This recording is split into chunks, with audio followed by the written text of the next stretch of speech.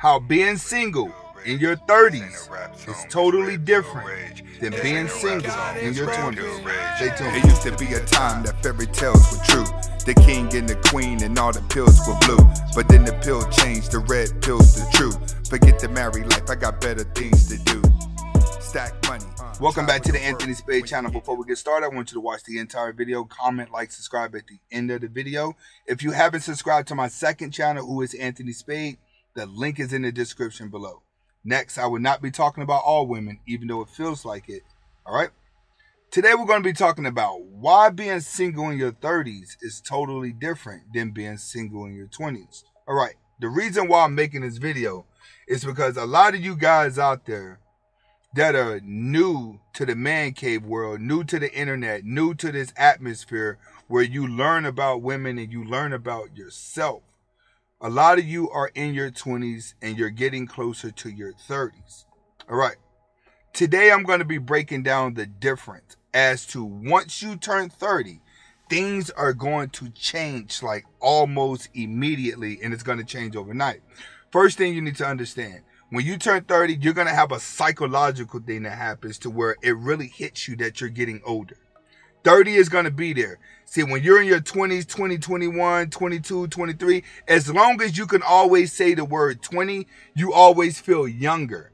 But when you say the word 30, then 40 is right around the corner, because people that look 35 actually starts looking 45.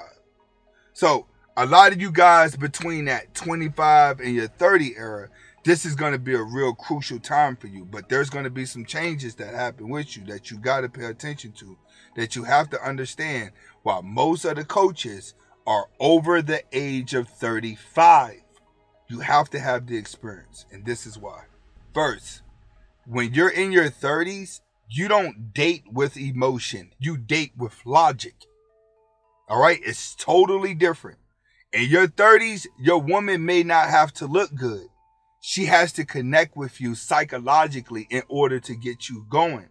She has to be interested in the same things that you are. See, when you're in your 20s, you're doing everything off emotion because you don't know yourself. A lot of you guys that are beta, when you turn 30, you're going to start having an alpha mindset. And you're going to, as you get older, you're going to become more wise. And the mistakes are not going to be there because you're not going to have any emotion invested. Right now, you guys are having puppy love here, puppy love there, puppy love this, and puppy love that, left and right. And a lot of you are taking these relationships really, really serious because you think that's the only thing that's going to make you happy. When you look at like YouTube and you see popular YouTubers, all of them are couples. So Generation Z is not realizing that the couples that they see online are placed together in order to make some money. Those relationships are false. So this generation is trying to run out there and grab these relationships because they think that's the real reality. No. When you turn 30, you have gained the knowledge to a woman.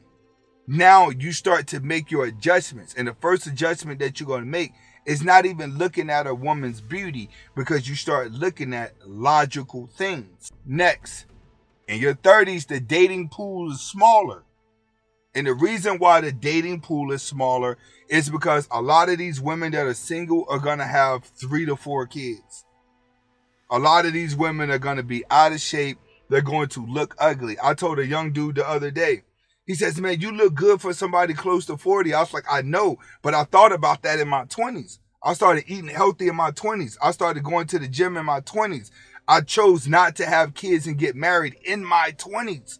So I can be almost 40 years old and still continue to look good, wake up every day and run, walk, go to the gym, and live like a teenager. Why? Because the dating pool is smaller.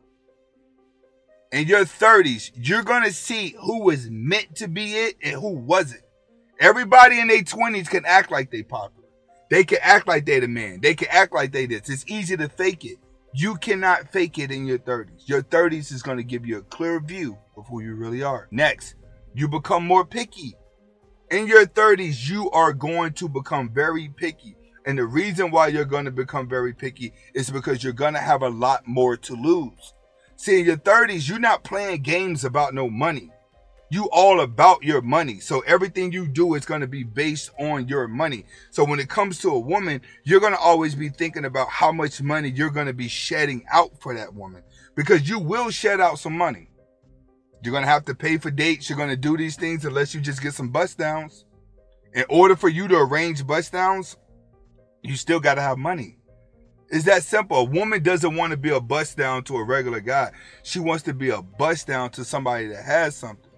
But you don't want the bust downs. You're going to be extremely picky. So you're going to be in less relationships, which means you're going to go through less emotional things, less trauma to the brain, the happier you're going to be. Next, you're more relaxed without dating.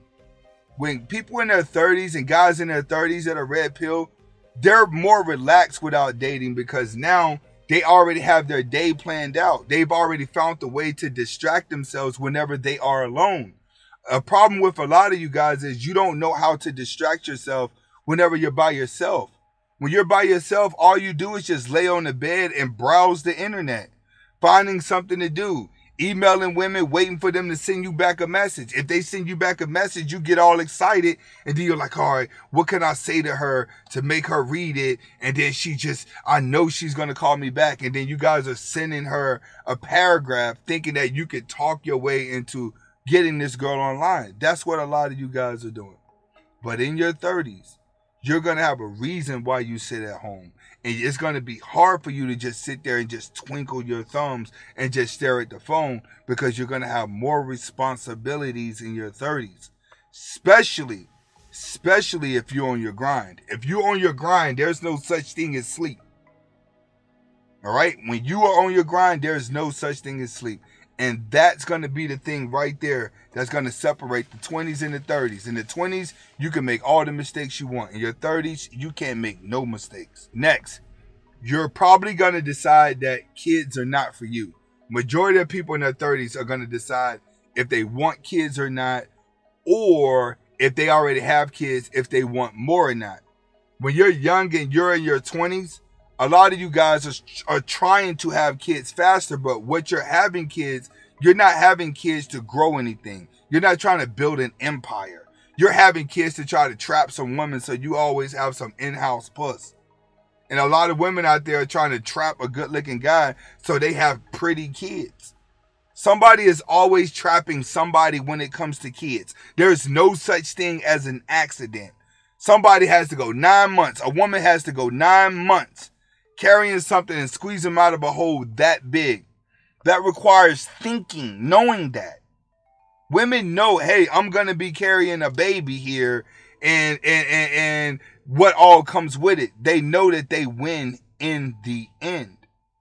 So in your 30s, you're going to know, all right, I don't want any more kids, or I don't want kids at all.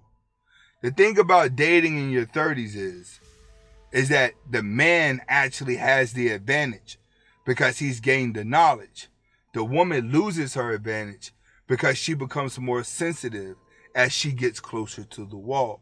So all you guys out there in your 20s, my advice, get to your 30s and then go back and grab a woman in your 20s to mold up, if you can find a woman to mold up.